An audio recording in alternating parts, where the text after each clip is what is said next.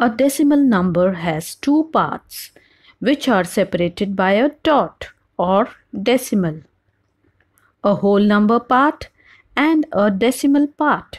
For example, in the decimal number 23.65, 23 is the whole number part and 65 is the decimal part. Absence of any part is shown by 0. So 0.96 can be shown as 0.96, and a whole number 12 can be written as 12.0. A decimal number is actually a decimal expansion or representation of a fraction or a rational number. A decimal number is the quotient that we get after dividing a numerator with the denominator. A decimal number can be terminating or non-terminating recurring decimal number. Let's take a few examples to understand them. A fraction 9 by 2. Let's divide 9 by 2.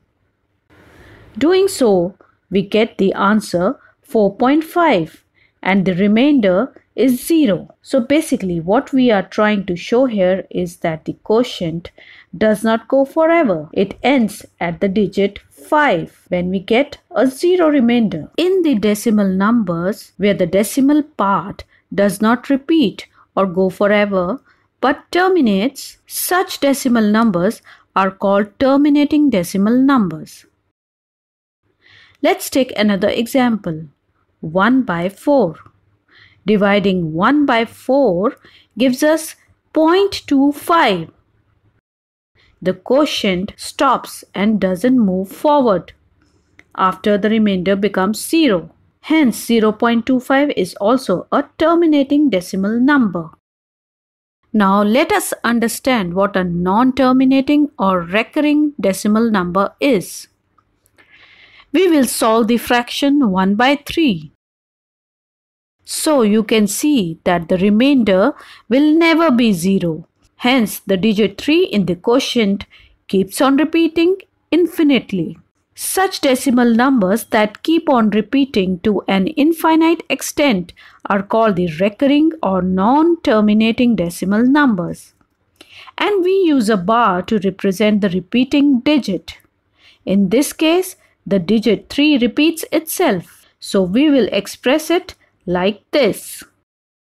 We put a bar on the repeating digit 3. The repeating digit is written only once with a bar on it. Let's take another example, 5 by 6. Here we saw that the remainder never becomes 0. The quotient comes out to be 0.833 and so on. The digit 3 is repeating while the first digit 8 does not repeat. So we place the bar on the digit 3 while the digit 8 remains as it is.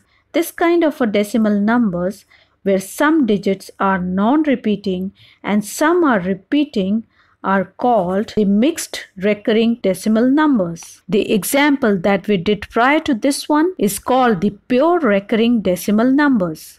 In the pure recurring decimal numbers, all the digits in the decimal part are repeating. Let's take an example to clarify it. 13 by 11. The digit 1 and 8 are repeating, so we place a bar on digit 1 and 8. Since all the digits in the decimal part are repeating, we call it a pure recurring decimal number.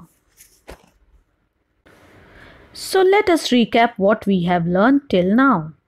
There are two kinds of decimal numbers. The first one is called terminating. The terminating decimal numbers are those in which the decimal part do not repeat forever but stops after certain decimal places. The The second kind of decimal number is called non-terminating or recurring decimal number. The non-terminating or recurring decimal numbers are those in which the digit part repeats infinitely.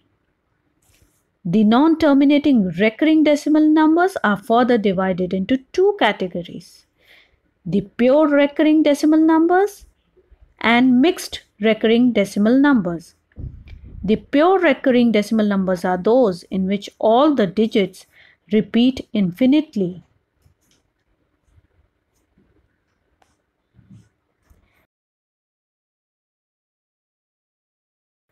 The mixed recurring decimal numbers are those in which some digits of the decimal part do not repeat and rest of the digits repeat infinitely.